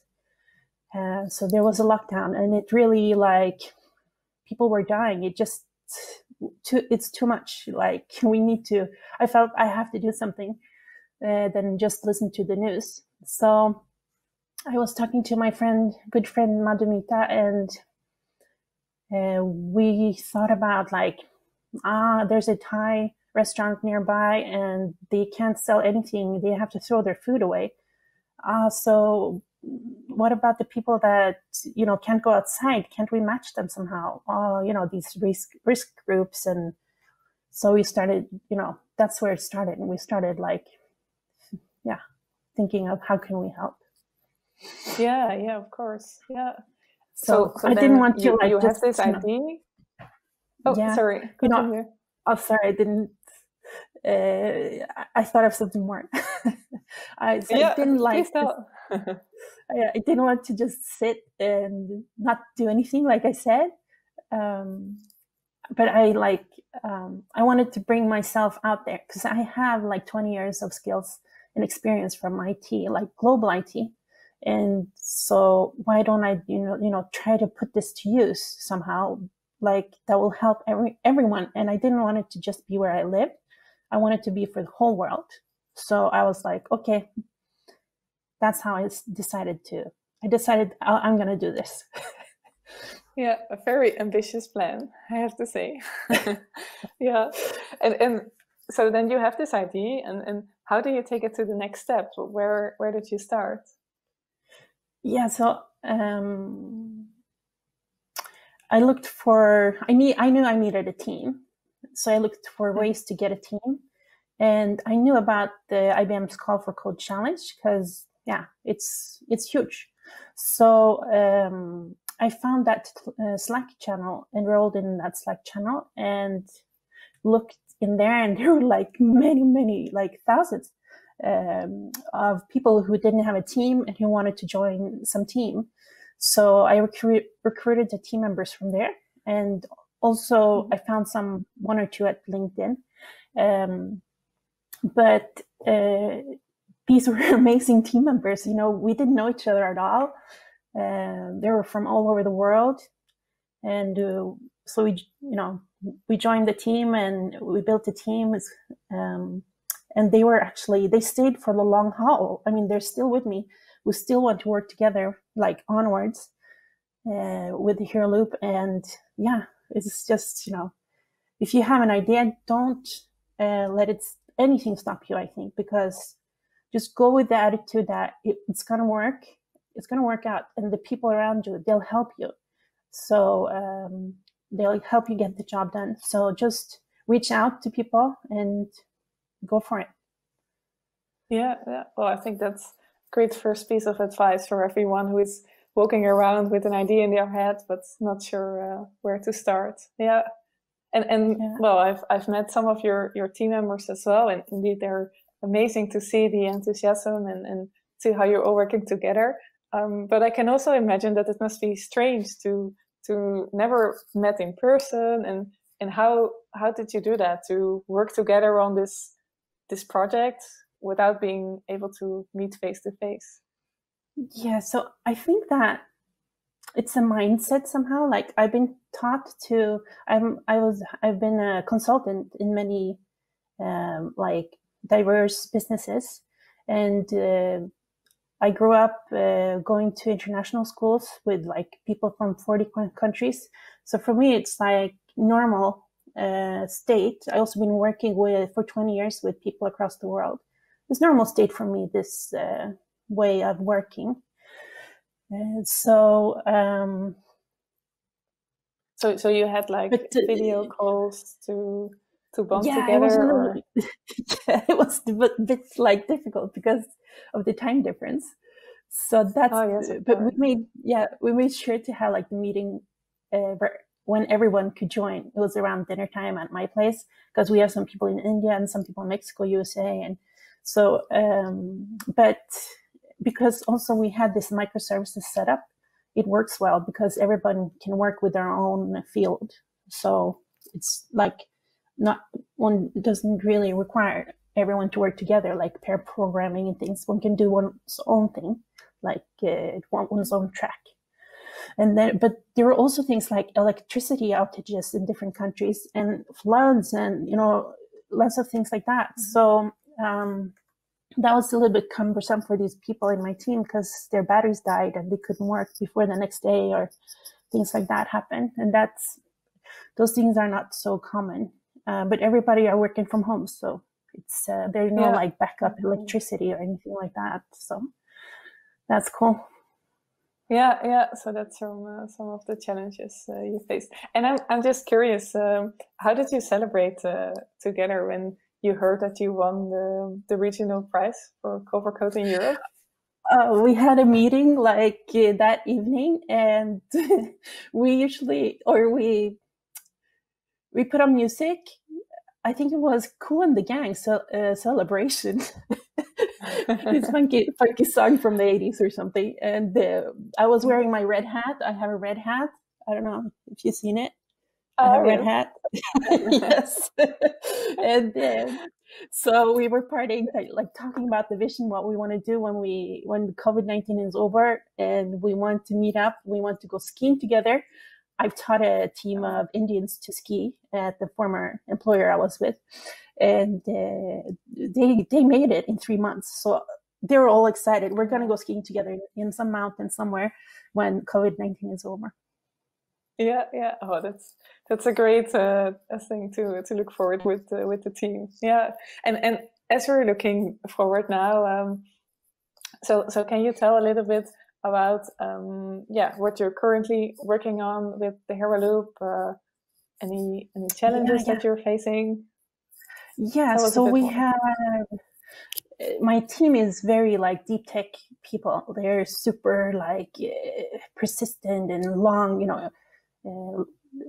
They fight hard with all the problems we get. I can always trust them to solve it. They're amazing. So, but we're having design thinking workshops because we need to also look forward, like what's going to happen after MVP 1 is published, like, gone into production. So we have, we also got this amazing prize from IBM, Call for Code, where you guys will help us with going to production. So that's amazing. That's up next, and then after that, we've actually already had competed in the Nordic Smart City Hack and won that hackathon.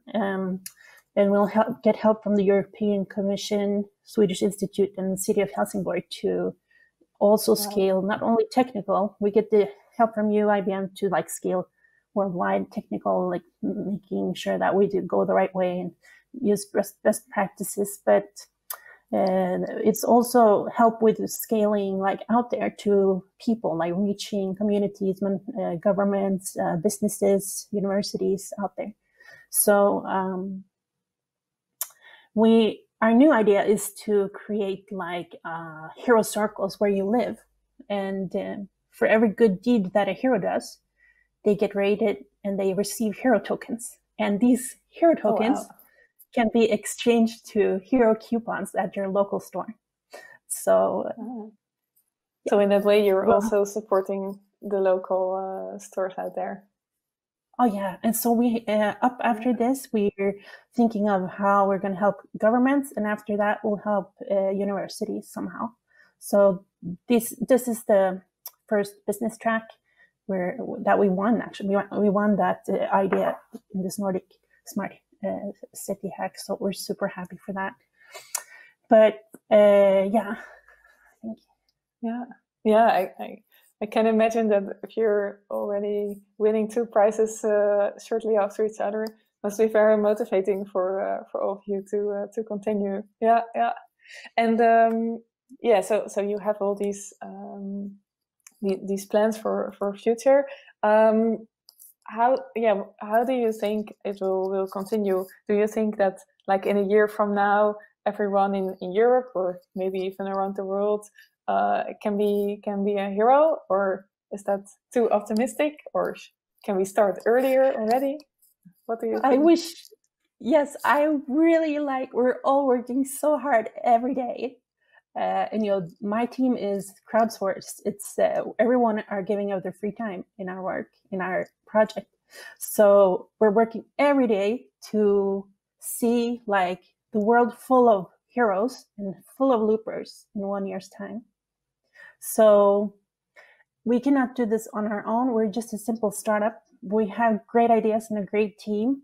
We need help from everyone like out there to make this happen. Like we need help from the heroes, the loopers, individuals. We need help from governments. We need help from businesses. We need help from universities. We'll make it happen. We'll code it, but we need to cooperate, everyone, to make this, us rise from this COVID-19. So I'm thinking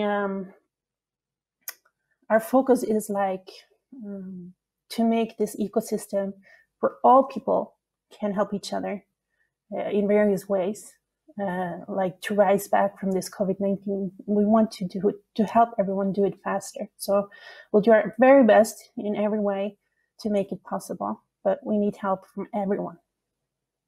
Yeah, definitely. And I think this is also a good moment to say that for everyone who is curious to know more about all the things you're working on, that they just go to your website, theheroloop.com, to find out more. And I think there you can also enroll if you want to volunteer.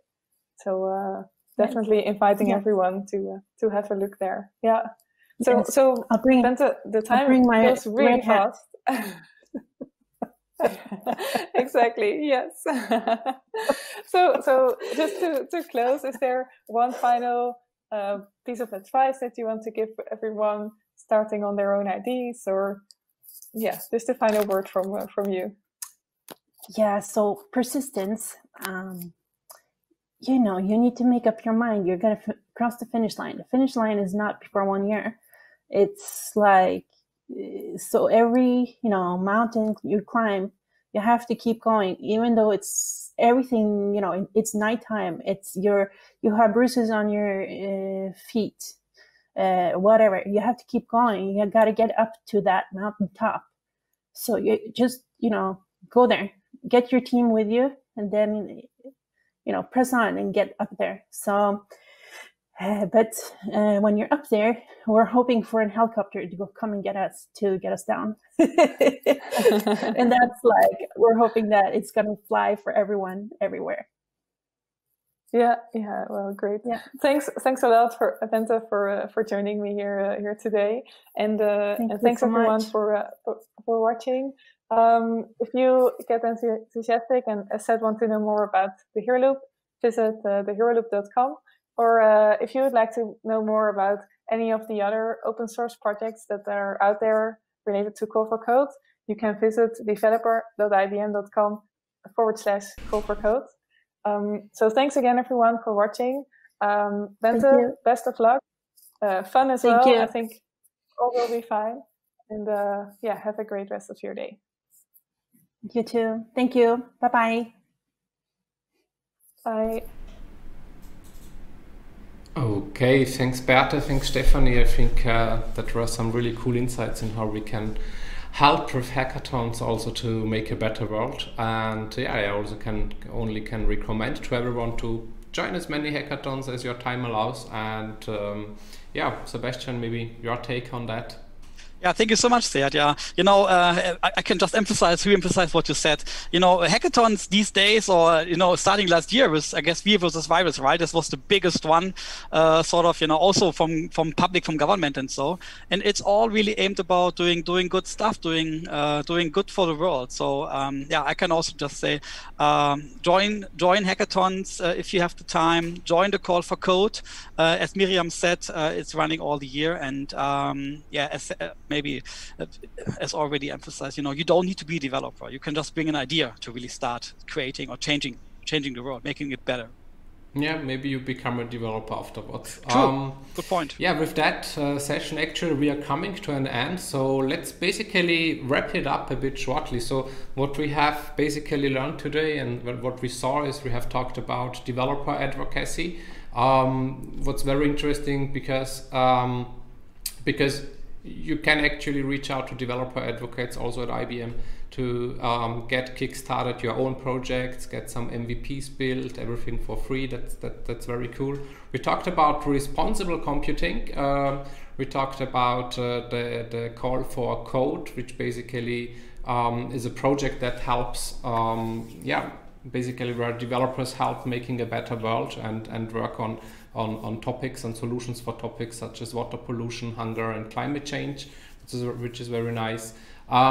Very interesting, we saw a demo of self-driving cars powered by IBM Watson. We also saw basically the vending machine. So I just want to remind everyone, you can win some nice goodies, socks and t-shirts by building a short chatbot in 5 to 10 minutes and basically getting some goodies back for it. It's also a very funny thing, I would say. We actually also had bad news because we saw that we are not going to use these ones the next days, but these ones. So that's basically the information that we got from the weather company. with a weather forecast. What did I miss, Sebastian? What would you like to add? Yeah, of course, not to forget quantum, right? I mean, quantum Exactly. is an important piece of our entire innovation mission.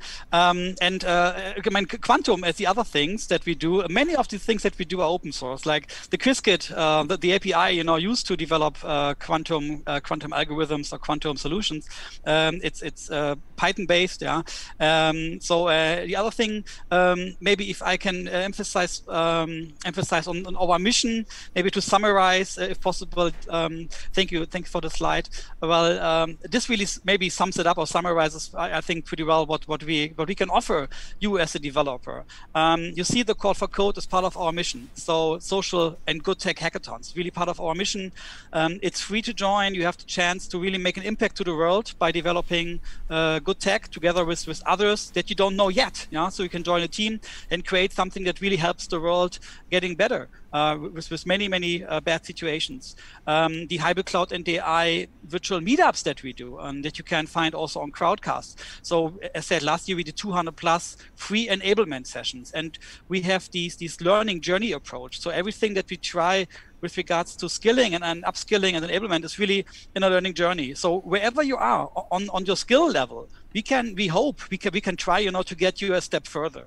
And it's not only about having the meetups, joining meetups. You can reach out, as Sead said, to us, on Twitter, on LinkedIn, talk to us, reach out to our advocates and get the questions and answers, answered that you need with office hours that we can bring to the table, whiteboarding sessions we do all these things for free of charge, because we would like, to really use technology to go to the step further. And if you could have the slide one more time, please.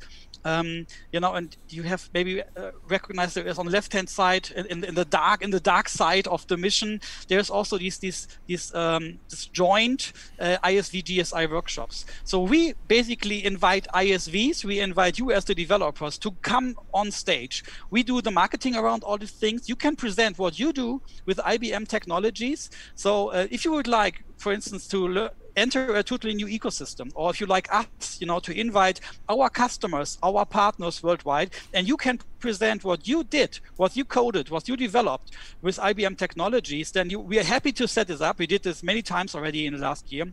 And on the right-hand side, you see these one-on-one partner engagements. You can become an IBM partner, and then it's, we do free of charge MVP building, for instance. So for instance, we can over 20 weeks together develop a totally new solution that you can bring to market later on. Yeah, so we spend not only the funding by, for instance, cloud credits, but we spend resources, really manpower to code something together. Well, thanks again for the information. I mean, with that said, I would say it was a very nice day. So it was really cool to get some insights in what you are doing. And as I already mentioned a couple of times also in the morning show, I hope that we can see each other, Sebastian, also in person soon at some point in the future, and maybe get also some hands-on stuff with these kind of projects. I'm already chatting with Francis on LinkedIn to kind of take my slot for the live demo in Munich. And with that said, we are coming back to the end of today. Sebastian, thanks again. Thank you. We will see each other definitely later again. And for all the other people out there, there is some announcement that we still want to make. So first of all, thanks very much to Vienna Up, which is a partner of us for these events happening these days. And it's basically an event, one of the largest startup events in Europe. Tomorrow is the last day, 12th of May, so check it out, viennaup.com. Obviously, these events are happening virtual, so you can join from anywhere from the world. We are also going again live tomorrow with our DevOps Day. So first of all, we will have a workshop in the morning about smoke testing. So check out wearedevelopers.com/live. Register for the workshop, and we will also have 4 awesome sessions afterwards in the afternoon. So again, wearedevelopers.com/live. Check it out. Very nice. And in the weekend, we are going to talk about blockchain. We have the Bitcoin SV DevCon 2021 going on Saturday and on Sunday. So here as well, wearedevelopers.com/live, and check out the program. There is like many sessions, like 2 days full packed of sessions that might be of interest for you. And last but not least, as I said in the very beginning, the WeAreDevelopers World Congress 2021 is coming back with amazing speakers: Tim Berners-Lee, Jeff Atwood, Mishko Hevery, Brenda Romero, John Romero, many others. Will talk about a wide range of topics that are interesting for developers. So check it out, wearedevelopers.com/world-congress. Get your early bird ticket, and hope to see you then again. With that said, thank you very much for joining, and see you tomorrow at the DevOps Day, right? So have a nice rest of the day, and bye-bye. Have a good one. Bye.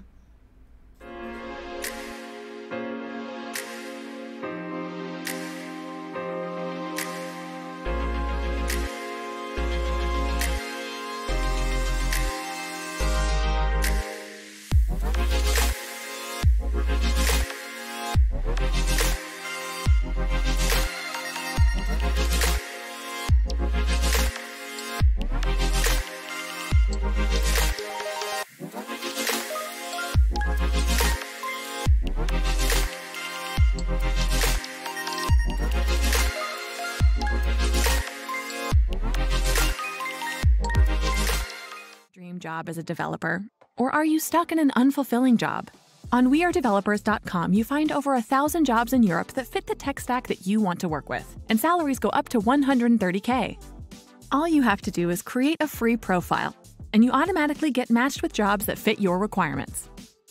So what are you waiting for? Create your free profile and let companies apply to you now.